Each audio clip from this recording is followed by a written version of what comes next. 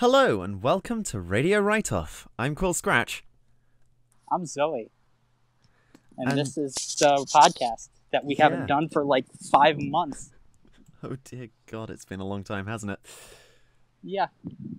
Oh my God, there's a dog that looks like a bear. Sorry, okay, Wow. I got sidetracked. Wow. It looks like a bear. I thought it was a bear. One of my friends lives in Macedonia and apparently they have dogs literally the size of bears there. It's terrifying. I wouldn't say this. It was the size. It looked like a golden retriever or something, but it looked like a bear. Bears are pretty great. It scared me a little. But I know that we said we're going to try and keep this more focused than we did last time. And we're already succeeding.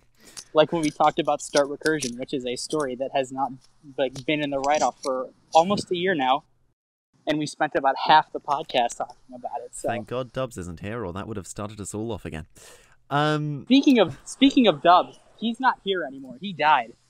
Still waiting for that bus stop. His corpse is sitting there at the stop.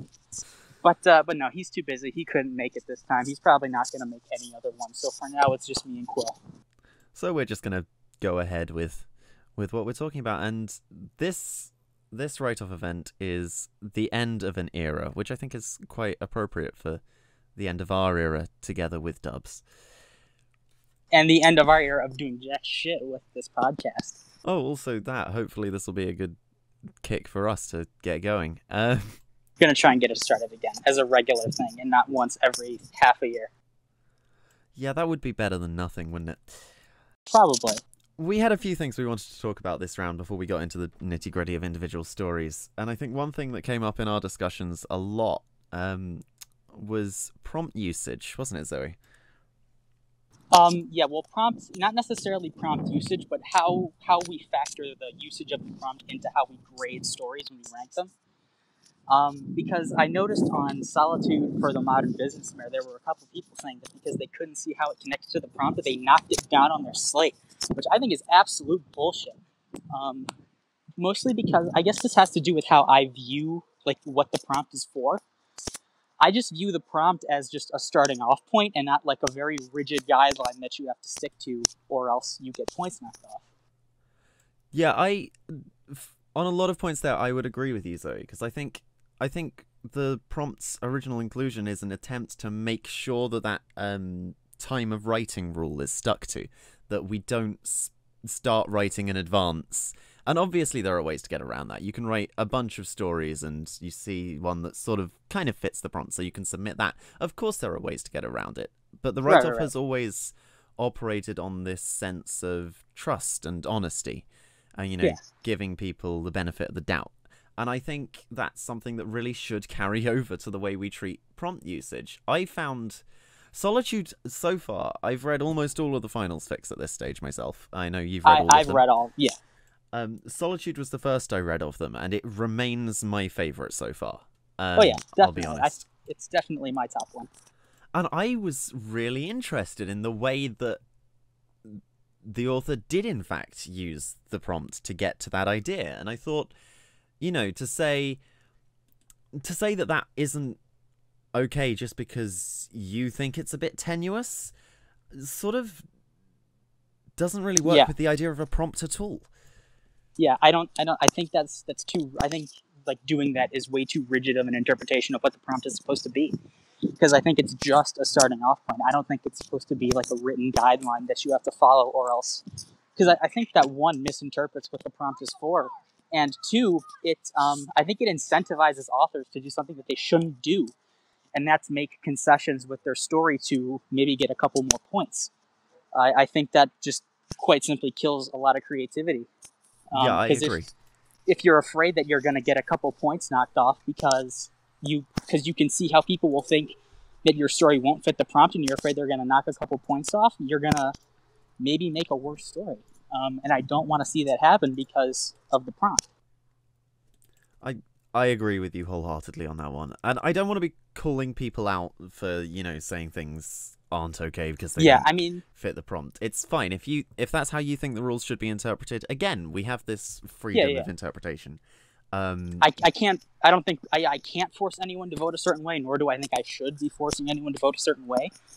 That's just, I think it kind of goes against the spirit of the write-off to to have such a rigid view of what the prompt means, if that makes sense.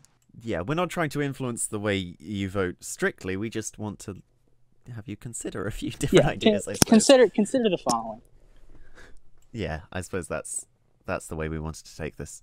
So sorry if that did come across as a bit of an attack. It wasn't meant to. Speak for yourself. I'll attack anyone if they come at me. I'll fight. Now, having talked a bit about prompt interpretation in respects to voting, should we talk a bit about the prompt itself? Yeah, I thought this prompt was really, really good. I mean, I liked it. I thought it was an example of a really good prompt. It's open. It's this nice mix of open-ended and specific at the same time, if that makes sense. Like, end of an era. If you think about it, that just means like change, which can fit a lot of things. I mean, that's where a lot of stories start, is something changing. But at the same time, calling something the end of an era means that it's a specific, very big, prominent, significant change. Not just like I changed the oil in my car. It's a new era of having different oil. It's a much bigger change than that. Which I think does play into, the whole storytelling idea. Like, stories are about change fundamentally. Yeah. And I think this prompt doesn't really force very much onto the writer beyond making that change more visible to the reader. Yeah, I think what this prompt ultimately seemed to inspire to me was think bigger. Instead of going with maybe small changes, think of something that you could define as an era. And there's a lot of examples of this popping up in the stories, like Solitude. It's the end of an era of loneliness and spending your Valentine's Day alone. I thought that was good enough. I liked that, going back to that story. Mm-hmm. That was I really like the way that story dealt with it as well. But then you've got stories like, I'm genuinely surprised how many humorous stories have made the finals this round. It did seem like more comedies than normal. Yeah. Gotta Catch At Least One has a brilliant way, and it almost in two ways talks about ending eras. In one, sort of the way that Luna is ending her time at the school, but also sort of that you get that sense of change in the real world at the moment with the whole Pokemon Go craze coming. Right. And sort of tying that to the idea of rather than looking at that as a new beginning, looking at that as an ending, I think, that is a really interesting way of looking at it. And tying that to the prompt. I know that's probably a lot more than the story itself actually goes into, but, I think that it's either that or Concubine for my favorite comedy this round. They were both very, very good stories. They're both in the top half of my slate, I think. I don't have my slate pulled up right now, especially because I'm probably going to fuck around with it a little bit before voting ends, but those are both definitely in the top half. Talking of Concubine, there was something someone said in the comments. I'm just pulling it up now. I think I don't want to accidentally attribute this to the wrong person. That's why I'm checking it now. Who was it? Someone said something about how the ideal reader for this fic. I'm pretty sure someone said this, and I've lost it now. Hold on, I'm gonna have to Control F. It's all right. I got plenty more sidewalk ahead of me. Here we go. It was Bad Horse. Bad Horse rated the idea of an ideal reader for this fic being someone who was raised in a civilization that didn't have 2,000 years of Christianity, which I thought was a really interesting point. The Concubine, in a sense, does play off juxtaposing the sort of bawdy humour with the more gentle ending that the fic has. Yeah, well, I know in my notes for the story, I really appreciated how it seemed to hit a really nice balance of sexual comedy and heartwarmingness at the same time, because it plays the fact that concubines and harems don't really exist in Equestria anymore, at least in the time of the story. But Luna's still going out there like everyone's fucking all the time, and so it opens up the door for a lot of sexual situations, which are pretty funny. But it also finds a way to tie it into a heartwarming lesson about, how relationships have changed and why they're good and why people like to be in relationships in the first place. Yeah. And I really enjoyed it. I thought it worked really well. A lot of people in the reviews are talking about how there's almost a juxtaposition between those two things. And I think Bad Horse has really hit the nail on the head that there doesn't actually have to be one. And I think the story doesn't present it as a juxtaposition. It doesn't present it as two conflicting ideas at all. But rather says, look, these two ideas can be side by side, and in fact often are. Right. And I like the way that it does that. I think it makes the story a lot smoother and a lot more natural to read. Yeah, I thought it. I guess we can tone it down, or not tone it down, but say it handled its subject matter very, very well. Yeah. Yeah, absolutely. Yeah, I think Concubine's in my top 5. I think. Okay, it's definitely 10. one of my favourites. Although the corrections to early modern English are, of course, important to remember. Of course. Because I didn't even notice that those were errors until I saw in the comments thread that people were talking about it. They were my only complaint while I was reading it through to myself. Which says a lot, actually, when the only thing you haven't mastered about your story is early modern English. I think you're doing pretty well. Yeah, I mean, it's such a niche thing. Like, I don't think the average reader is going to really notice that much. I know for a fact I didn't. Because Yeah. I guess I've always been to the opinion that the primary purpose of language is to convey meaning, and if you're doing that, then you're doing it right, and there's not much that needs to be changed, but that's just me. And I think there are a lot of people who would take your view on that. I think it's just that we happen to have a group of very nitpicky people in the write-off. Very nitpicky people. And not that that's a that bad either. thing. All right. Yeah, so we seem to have accidentally next got on to talk about the stories, haven't we? Yeah, we planned this for a little bit later. What's next? I think we said most controversial is the next one. Do we even have anything that we disagree about? I don't really know. Okay, here's what we'll do. List all of your controversial opinions about things in this write-off, and I'll tell you if I agree or not.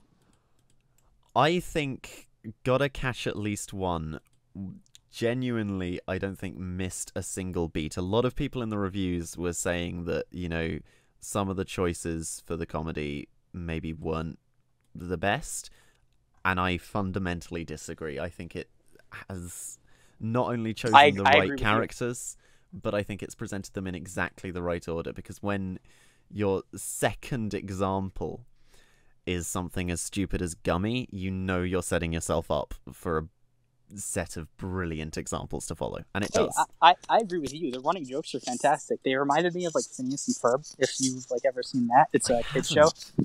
It's really good, and they do a lot with running jokes, and they vary them just enough that they feel fresh, but they're still familiar. I loved Maud's poetry in this one, I have to admit. Yeah. I was literally almost she's rolling out of my chair. It's please don't read this to me. Yeah. And then it adding on to that after that, I'm literally falling out of my chair with laughter at this point, and adding on after that the repetition of the Pinkie Pie please come remove X from my office, was a stroke of genius. I loved it. Sorry if I'm a bit quiet. There's a black cat here. It's eyeing me a little bit. I gotta be slow so that this shit terrifying. Doesn't go after me. I think I'm past it. Looking behind me, it's still looking at me. How you doing? Oh, he's sitting down. All right, we're good. All right, we're safe. But no, I agree with you. Do you have any other controversial or vitriolic opinions? Other controversial opinions? I don't really know. I think, which one was it? Was it Fire in the Promised Land? I know there's been a lot of talk about it. Yeah, it's Fire in the Promised Land. There's been an awful lot of talk about this one. And a lot of people... I haven't really picked up on the whole lot of talk, but people seem to be really quite liking it.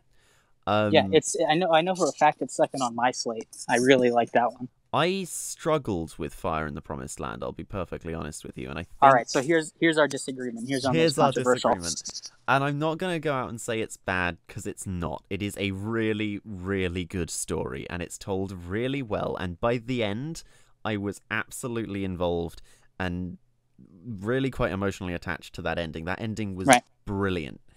Mm-hmm. But, and I have to say this, I would not have got to that end if I hadn't been reading it for the write-off, because I knew I needed to give an opinion on it. Okay.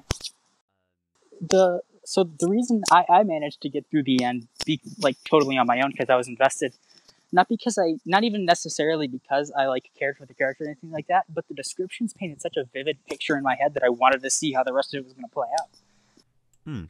I agree. The imagery is fantastic. I just felt that, like, just the opening. Just if you open it up in a tab, having not read it at all before, and you just look at it. I mean, who was? I don't know if it was on this particular story, but I think Mr. Numbers commented a fantastic fact. No, it wasn't on this story, about how and I'm going to say this is definitely Mr. Numbers' fact, not mine. I have no idea where this comes from. The idea is that for every line beyond the fifth in a paragraph, significantly decreases the number of readers who are going to read past the second. That I can see. Long paragraphs are really daunting, and when you have a whole bunch of them after each other, one after the other, and then you scroll down a bit further, and I have a huge screen, and 2 paragraphs alone almost fill it up. Right. That's daunting to a reader. And, oh yeah, definitely. That I agree on. And I'm not going to say it's not a bad fic, because it isn't. It's a fantastic fic, but I really think it's gorgeously written. It needs an easier introduction. I think honestly, even I can't pull it up right now, so I don't know how quite big the paragraphs are. But fair. From what you tell me, it sounds like even if they just put a couple of line breaks here and there, it'd be much better. Just because it has more line breaks. One-line paragraphs, you know, something to break it up, break up that wall of text. Because we don't really get short paragraphs until the dialogue starts, and that's not 3 or 4 screens down. Maybe 2. I might be scrolling a bit fast. Yeah, I can see that. I mean, that's my mildly controversial opinion. Story. It is a gorgeously written story. All the ones I've read so far in the final are, I think. I think really well done. I think they're all well written. What made it or broke it for me in this round was what it did with this idea, or how it expressed what it was trying to say. Because I think all of them are pretty solid on the writing front. Just some of them interested me more than others. Like Fairy Tales. It's second last on my slate because I just did not find what it was saying interesting at all. I could not get into that story. I probably really interesting to begin with, and then I think my interest dropped off with time. I loved what it was doing with handles and the handkerchiefs and things like that. I loved that. But what it actually went with after that was just boring to me. I felt like I had read it before. Even though I hadn't read it before, it felt so familiar to me in that it wasn't doing much with its idea. I mean, they name-dropped H.G. Wells pretty significantly and never do anything with the fact that it's H.G. Wells. Precisely. You know? I think that's a huge... That is an issue. It could be H.G. Wells, or it could be me, or it could be like John Smith, and you would lose absolutely nothing. There's no point for it to be H.G. Wells. And I'm just waiting. Are you going to do anything with this being H.G. Wells, or is this just going to be he's that guy? Oh, it's H.G. Wells. I have name recognition. It feels like fan service almost, you know? Right. Yeah, just a little bit, yeah. Yeah. Another thing, like, I loved the switch from Twilight's to Celestia's perspective at the start, as we go from chapter 1 to 2. Those are done well. But there's no more shifts after that, and I was kind of expecting one. I don't know how anyone else felt about that, but I really expected another shift. They definitely helped break up the, I don't want to say monotony, but it helped break up the going in the past and going in the future by directly tying it into what was going on in the present. I do think some of the chapter breaks were unnecessary. I personally didn't even understand why it was in chapters in the first place. It's not super important to me, but I will say that I wasn't quite sure why I was seeing chapter breaks. Yeah, it's a very interesting perspective, given it's the only place, well, it's one of the few places they seem to use hard scene breaks, apart from occasional interruptions from Twilight. Right. I honestly think you could cut out the chapter titles and you lose absolutely nothing, but... Agreed. Some of them but that's honestly a nitpick. It didn't take me out of the story that much. No. I just wondered why it had happened sometimes. Where what I want to say, going off of scene breaks, where it did take me out was in what was it? Historical. I can't remember what it's called. It's Historical gaps? historical I haven't gaps. read that one Historical yet. gaps. That's it. That one, I won't spoil it, but that one jumps from the past to the present too. But the jumps to the present seem entirely unnecessary, and they brought me out of the story while I was reading it, because all the interesting stuff happens in the past. The stuff that's going on in the present isn't that interesting to me, and so when Okay. I was seeing the present stuff, I was just like, I don't really see how this fits in. And those jumps felt unnecessary. If that story was told entirely in the past tense, it would probably actually gain quite a bit because you cut some of the fat. Hmm. I can understand that. I do think sometimes time jumps they can make a really interesting framing device, but unless you actually tie that to a to something that's Yeah, I meaningful don't. in the story, it's not gonna Right. do anything more than frame the story. I mean, I understand why historical gaps started in the present. Why it started in the present, and that was fine. But once the story goes on and it continues jumping from the past to the present, it's unnecessary. It just feels like reminding you, hey, there's stuff going on in the present when there's not much going on in the present at all. Yeah, but So that was just more taking me out of the story than actually adding any new information. yeah, for the author of that story, I don't know if you've read it, but I just want to briefly recommend a book. It's Turn of the Screw by Henry James. It's a fairly short book. It uses this structure of starting in one time and jumping back into another, in fact, to an entirely different narrator, and then doesn't reference that initial framing story at all again. And I think the way that James does that in that book is definitely worth taking a look at if more than just Zoe complaining about this. It's something you might want to look into. No, let me complain. Fair enough. Why else am I talking into my phone right now if not to complain about stories? Well, we could also guess authors, I suppose, since that's next on our That's agenda. I have to give you credit. That's a good segue. There's I a admit I'm doggo absolutely barking. terrible at it. I genuinely I like- have never successfully guessed an author at the write-offs. That is a dog. There's multiple dogs. There's like 3 of them. Wow. All right, author guessing. Author guessing. I have to admit, I don't author guess very much at all because I usually don't care very much about like who wrote what until after. But there are a couple stories here that I did want to say. I think Gotta Catch at Least One is written by the letter J. It feels Okay. it felt like a Hayes story at first. It felt like Hayes wrote it.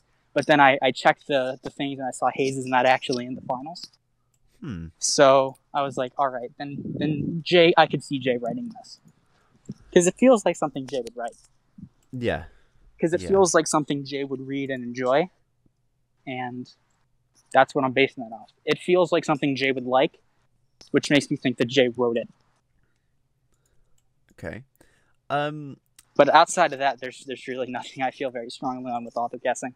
I'm going to throw in a guess, because someone has to. And I'm actually going to mark this now on my author guessing so that it can be forever marked as Quill got this wrong. Immortalized. But a monument to your failure. I'm actually going to guess the Yo Mama mandate, which I raged at a bit. Anyone who was in the Discord chat when I finished reading that will have noticed. I wasn't expecting the joke at the end, but it got a pretty big laugh out of me because I was not expecting that. I was just like sitting there going, I cannot believe this was a fake hut. Like I knew it was going to be a fake hut because let's be honest, it's a fake called the Yo Mama mandate. I'm glad that it wasn't just like a simple pun. I'm glad that it was actually like a joke. Yeah. Anyway, I'm gonna throw in a guess for that as Chico because as who? For Chico. Psycho. Oh. Yeah. There's 2 E's. How else are you gonna pronounce that? I've always pronounced it Psycho. Chico. Okay. Because memes. But yeah, I'm gonna throw in that as my guess because if that sounds, I can agree with you on that. Come on. I'm probably going to be totally wrong, but Well, I feel like it would be wrong of me not to guess that. I also thought Psycho, or Seiko, if you're a plebe, said, I thought he could have wrote, gotta catch at least 1, 2. Oh, I suppose. Which means, on the flip side, I can definitely see Jay having written the Yo Mama mandate. So you can probably flip those around, and I'm going to count that as guessing for both of those, and I'm going to be right on at least one. Okay. I have to be. There's no way I can't be. When it turns out it was cold, we're going to be so mad. When all the stories were written by Golden Gardez, I'm going to just eat my own hat. All of them. I don't even own any hats, and I'm going to eat them. I've actually just noticed we don't have any double finalists this round. We have exactly the same number of authors as final stories. Because when I was making my guesses for this author guessing segment, I looked around and was like, all right, are there any doubles, anything I should look out for? No. One story a person. Very, very well done, everyone, on not... Wait, no, that's not well done at all. It makes it harder to guess, because I have less wiggle room. Agreed. So, with that fiasco over, I think there was something we wanted to do, which was talk about honourable mentions. We've called them in our honourable mentions. Our little not mock-up of what we're going to talk about. I got to give a disclaimer here. When I say honourable mentions, I think usually that means the ones who just barely, who were close to getting finals but weren't. I haven't read all the stories, so I can't say if the one story that I picked as an honourable mention should have been in finals or not. But it was. I'm more using honourable mentions to mean stories that didn't make finals, but I think still deserve recognition for being good. Yeah, agreed. I think there's definitely not necessarily ones that should have made it into finals. Yeah. So, do you want to go? You want to give your pick or mine first? I can give my pick because I've already told you what my pick is. You've already told me what your pick is, and I read it, and I have some opinions on it. Not very strong ones, but I still have them. So my pick for honourable mentions is Shut Up by Bad Horse, which I admit I originally only read because I saw by Bad Horse in the fics that didn't make the finals. And I was curious. Bad Horse has a bit of a reputation, at least the way I see it. So I gave it a read, and I was really quite surprised it hadn't made finals. I really enjoyed it. Don't get me wrong, there are issues. There's issues with everything. I honestly can't tell what that is. It's a plane. It's a plane. That's sounding like a it sounds like a tornado siren, but it's a plane. Are you sure it's not someone standing behind you whistling? No, I just looked behind me. There's no one behind me. Sadly, I wish there had been something stalking me this entire time. Dubs risen from the dead. I've been looking at the waveform of this recording. There's cracks where it looks like I'm stepping on branches. So gotta get some beautiful sounds of nature here on this podcast. A very natural podcast we've got going on here. And then there's me in my room. I would have been in my room if my parents were home. They yell at me when I start talking too loud. So I have to take a walk around a gorgeous neighborhood in 84-degree heat. Hurrah. I love nature. Anyway, I was simply going to say I really enjoyed Shut Up, and I felt, I didn't. Okay. I just felt that... But you go ahead first. I just wanted to say that. I thought, for me, this is a fic. I haven't had the time to sit down and tear it apart the way I would love to. And I really would love to. I think if Dubs were here, we could probably lose as much time on this story as we have talking about start recursion in the past. Well, I would immediately I think there is that much in it. I couldn't even get through. I started skimming near the end because I was just not interested at all in the story. I do agree that is an issue. It is not the most. It's not the most invested story I've ever had. When you open up with quantum physics, you're either going to appeal to nerds, all those nerds. No, you're gonna appeal to a very specific audience, and pretty much everyone else is gonna be like, okay, I don't care about quantum physics. I'm one of those people who don't care about quantum physics very much. So opening up with, what was it, the Copenhagen interpretation? Yeah. It's called or something? Yeah, so I started reading that, and then just the narrative voice just was not for me. So I really could not get through this thing. I might sit down and like force myself to read it, but do you really want to force yourself to read a story? Well, I have several times, but do you enjoy it? Sometimes I get to the end of the story and I go, I'm really glad I did that. I'm trying to make a point here, Quill. I need you to lie through your teeth for me to make this No, point. I have never enjoyed forcing myself to read a story apart from that one time I admitted I had earlier on this podcast. There you go. See? Was that so hard? No, but yeah, just was not for me. It definitely has an audience, and I can recognize that it does because people liked it, but I'm just not in that audience. That's fair. I think that's very fair. Alright then, you had your own suggestion for honourable mentions. I do have my own suggestion. My honourable mention is Cassius' The Empty Throne.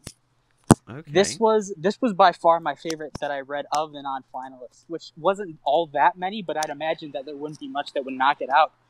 Because I really, really liked this story. It was near... I probably would have put it near the top of my final. Did I mention? I feel like a piece of shit this round. I had my non-final slate, right? And I was going to try and read everything and vote on everything. And then I started voting, and I put 2 stories on my slate. And I never put any more on.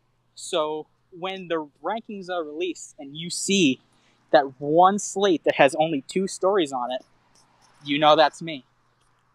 Oh dear. I even know the 2 stories that I had were A New Beginning and The Stratospheric Council. So those are going to be those little 2, and I feel horrible for it. This isn't even the first time it's happened. Dubs called me out on it last time it happened because the same thing happened. I was going to do it later and then just totally ran out of time.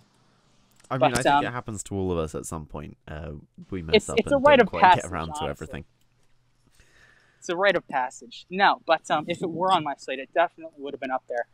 I really loved this story. I know a lot of people said that the stakes didn't seem that high because if you haven't read it, the basic idea is that Luna has like just been banished, like fresh. The ground is still smoldering from her being banished, and the nobles, or not maybe the nobles, but like Celestia's parliament wants to transfer all of Luna's like titles and everything to Celestia. And they want to make her queen instead of princess. And the conflict here is Celestia going to do that or not? And a lot of people said that they didn't like it because the stakes were kind of weird. That, like, it doesn't really matter who the titles go to, right? Which makes sense, but at the same time, it's a symbolic move. You know, there aren't really any real, like, actual stakes with how the government's going to operate. It's pure symbolism. And that worked for me. That didn't really drag me out of the conflict. Yeah, I can see how it works. I'm just skimming it now because I'm afraid this isn't one I've read. It's a good story. It's like I said. I mean, it's my honorable mention. So yeah, I think there are a few points people have been making in the reviews that, you know, just from your description of what's going on, I understand why these complaints might be there. I definitely understand it. It just that wasn't an issue for me, so I was able to enjoy the story no holds barred. Yeah, I think Bad Horse has made a really good case here in a review for changing the chronology to be not immediately after Luna's banishment. And I think just from what you've said there, I think there's something about having, you know, not having no time to react to that, right? And being immediately forced into making these kinds of decisions doesn't really sound... You would think everyone would still be shell-shocked, which I definitely see. I guess just my main point is that it's a mostly symbolic conflict, and for some people that's not going to work at all, but it did work for me. I agree that the symbolic conflicts are good, and I think, you know, people who say they aren't can go... yeah, just like the people who vote based on the prompt, huh? I admit to having once voted based on a prompt, and I feel disgusting. Disgusting. I've learned since then.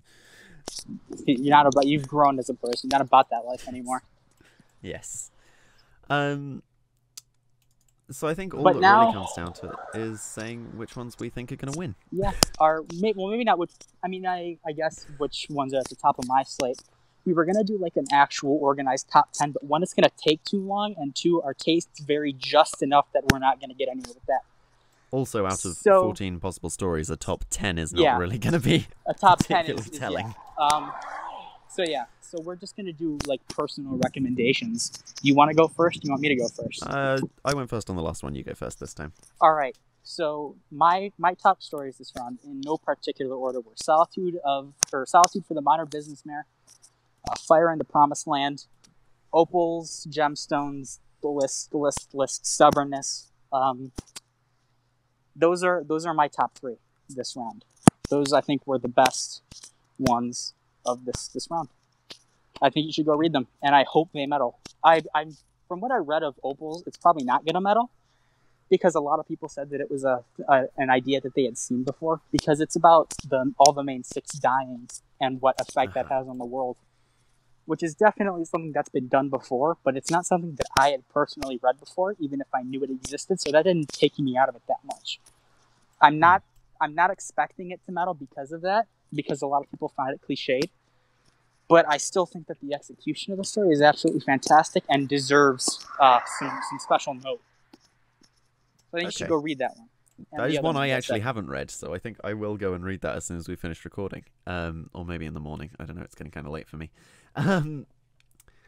My top picks for this round, it's a bit difficult. I know I'm just going to come out and say it. Solitude is absolutely my top pick. Mine too. 100%. It's at the top of my slate, and that's not going to change. I can't imagine. It was fantastic. It was genuinely fantastic. I can't imagine a world in which it does not at least medal. Yeah, agreed. I think if it doesn't medal, the 4 fics I haven't read are outstanding, I will be disappointed if Solitude does not medal. It's so good. It's such a good story. I know. But your picks. The other ones I think were really good. I think genuinely just on being a fantastically written comedy, and there were a lot of comedies to choose from this round. But I appreciated the structure. I appreciated the choices that were made in this fic so much more than the others. I have to say, Gotta Catch At Least One is up there for me. I don't think it's going to medal at all. Comedies do tend to be ranked lower just in general because there's this perception that they're easier to pull off. Right. But I think it is an outstanding work of comedy. And I know, again, comedy's subjective. People disagree with me on that. But I liked it. Yeah. The other one I'm going to throw up there is one we haven't even discussed yet. But I am going to throw up Childhood's End. Childhood's End. Right. I really enjoyed Childhood's End. I enjoyed it up until the end. But do you want to say why you liked it first, and then I'll hop in with what kind of I thought it was it for me? I thought it was really a really interesting take on the coming of age genre. I think it looked at that in a new way that was very clearly inspired by the prompt, and I think the prompt did an awful lot of the work for this story. And I enjoy it when the prompt does a lot of work for a story, when you can look at the prompt and go, I see how this informed that. I can see how ideas have come from this quite organically. And while I would never, like we said, voting based on the prompt is silly, I do think it's always a sign of a good story to take all the information that you've got and use it in a good way. And Childhood's End uses that prompt to inform the way we look at gaining a cutie mark. Right. And I thought that was interesting, personally. I agree with you there. The one thing that I disliked about the story was the ending, because I think the story would have done much, much better if it gave us a detail that made it explicitly clear what Firecracker's talent is. But we don't really get that. At least I didn't think. I read it I went through it a couple times trying to find the detail, but it just was not there. I couldn't figure out what his talent was, and it's such an important detail in the story that you'd think you'd figure out what it is, but you don't. I think I'd got sort of the perception that it was something to do with. It had something to do with like making memories, maybe. Because I thought it was like making like memories that you love or something like that. But it feels like the author of it tried to like give that one zinger with making the scrapbook the same book that's on his mark. But it doesn't quite tie together. Yeah, I see what you mean. it feels like it's missing just one detail that would make it totally clear. I wish I could say what it is, but because I don't know what the talent is, I can't really comment on how to make it more clear what the talent is. Yeah, fair enough. So the fact that the ending just didn't quite come together for me really hurt that one for me. Also, this one just came to me. Are you good with Childhood's End? Anything else you want to say about that one? I'm happy. You go ahead. One last thing, I totally forgot about it until like just now. I want to give a special shout out to I'm probably going to butcher this, Bonatitum Doce Me, I think it is. That's about right, yeah. Bonatitum I don't know. Doce Me, or I don't know Latin. I think it's Latin, not Italian. Well, the point is, this story was good. It felt like it could have been an episode almost. Although near the end, it does get a little bit darker. Maybe not darker, but more mature. Because did you read it? I did not. That's one of the 4 I haven't touched yet. God. I'm afraid. It's so good. I think it's in my top 5. It's a little bit more mature than an episode of the show near the end, but it's so good. It tugs at your heartstrings in all the right places, and it's absolutely fantastic. If anyone listening to this is kind of into more character-driven dramas like I am, I think you're gonna love Bonatitum Doce Me. It's because I don't want to spoil it if you haven't read it, because the end is really like a zing, or at least some of the lines near the end, because it's the basic concept is that Shirley's going to move away to get a doctorate, and Diamond Tiara takes it especially hard, and there are some real big lines near the end that absolutely broke my heart in a very good way. But yeah, that story is absolutely fantastic, and I recommend that everyone read it if character drama is your thing. And for anyone who's interested, the title translates to "Teach Me Goodness." I don't know if anyone's said that in the comments, but I've just looked it up. It's mentioned in the story. Good. Which is nice. Yes, it's a great story. Before we finish, I just want to throw out one quick shout out to He Come to Town, just for being a phenomenal piece of fan service. There's nothing else I want to say. Yeah. That was just pure fan service, and I loved it. That one was funny. I liked it. It definitely wasn't my favorite comedy of the round, but yeah, it's pretty good. It made me squeal a few times with happiness, and that's all I really wanted. So I guess that wraps us up. I guess that's it.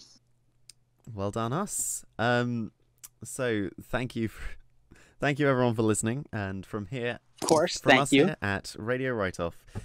We wish you a good rest of day, given we have absolutely no idea what time you're listening to this.